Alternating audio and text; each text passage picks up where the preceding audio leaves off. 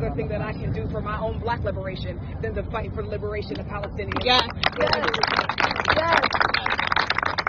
And even right now, as a lot of people, as we know, are trying to weaponize, trying to use our communities against each other, I want folks to know that for every person who says that lie, who tells that lie, there are so many more of us who are trying to find our ways, trying to find our voice, and every time that you speak up, you give voice to somebody else.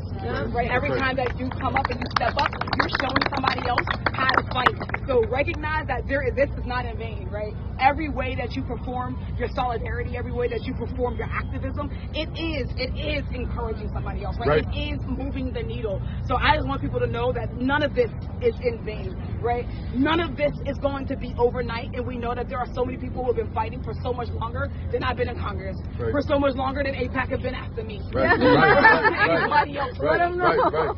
And the reality is that we know because of that we are going to outlast that. We know because of the history of every other movement, of the movement for Black Lives, of the movement for civil rights, that we have everything it takes. We have everything it takes, the perseverance, to outlast every form of hate that exists here. So even as they are feeling their most in power right now, or they're convincing people, they're having an easier time convincing people and trying to bury this.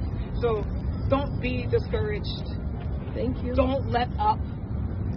Don't let people move us out of spaces and convince us that spaces don't belong to us, because they absolutely do. So I just want to thank you all, right, for continuing to fight, not just for one issue, but actually evidencing to the Democrats, to everybody else, that at one time we can and must fight. We can and must fight for everybody at one time.